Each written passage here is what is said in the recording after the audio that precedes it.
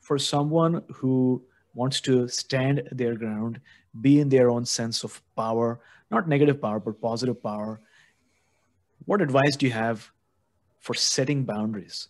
Maybe if it's for somebody you know, but somebody who's not done the work or is not prepared to do the work and is constantly trying to have these power struggles, right?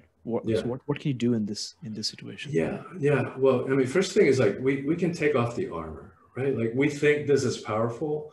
And, you know, we walk with those, with armors. That is not powerful. This is prison, right? We're walking around like waiting for the next shoe to drop, for the next attack, right? Anticipating the next blow, sometimes sneaking in the first one just in case, right? But what a way to live, right? Like this is a prison. And like we walk around in DEFCON 1, waiting for that next attack. This is power, right? This relationship to life is basically saying, no matter what happens, life, I got this. I can handle this. That's a really powerful place to be. And it's really the power of vulnerability, right? So going back to, let's go back to your example, you know, to our example about you being late. If the relationship doesn't matter to me, I can just say, all right, I'm not going to have lunch with him anymore. But if it's a relationship that matters to me, I would have to say something like this, right? And I'm just going to say some words. We'd have to find our own words to communicate our truth.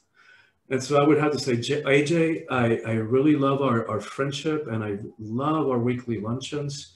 And I got to tell you that every time you show up late, I feel, right, disrespected, not cared for. I feel like you're valuing your time more than mine. And I don't want to feel that way. Can we try to do this a different way? That's actually a vulnerable place, right? Because you could say, well, screw you, that's your problem. In which case I know, right? Then that's not a relationship I want to spend a lot of time on. More than likely, and notice the difference, right? Rather than pointing the finger, rather than accusing, AJ, you're always late and you're inconsiderate and you don't care about me, right? That's what we tend to do. That's coming from that place of ego, which is blaming and pointing the finger to that other ego that doesn't yet know it's an ego, probably. All that it can do, defend, right? That's all it can do. That's all it knows how to do.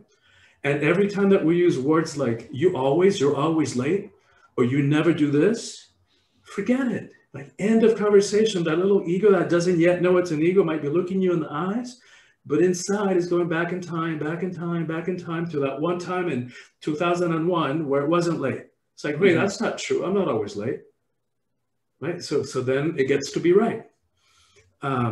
So first of all, we can take the armors down. Like we got this, right? And so how do we? But intelligently, of course, right? If we're in a relationship that is not good for us, that is abusive in some way, like, hey, we don't need to stay around.